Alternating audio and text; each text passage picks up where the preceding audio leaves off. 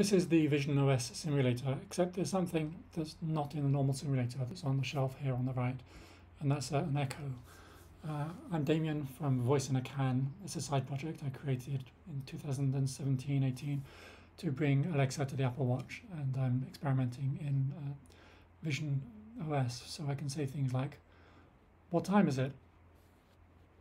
It's 12:37 p.m. And also, and I truly apologize for this, "Tell me a joke." What do you call the annual ball for ghosts? A paraformal activity. Yeah, they're always like that. What's on my shopping list? You have 9 items on your shopping list. Sieve for my sink. Stop. Turn off master bedroom.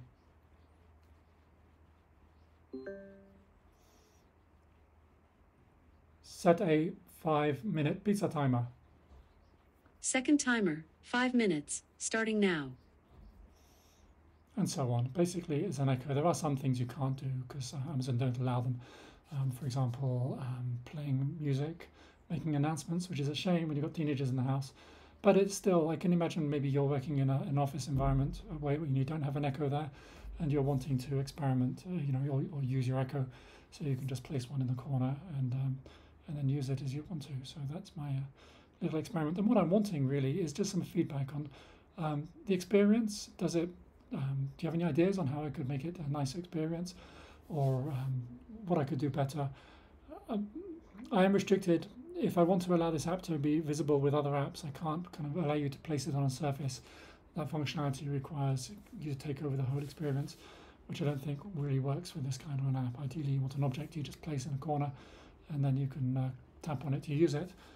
But you also want to have other apps available at the same time. This app costs a couple of bucks, and I'll probably just make it available to anybody who's bought it already.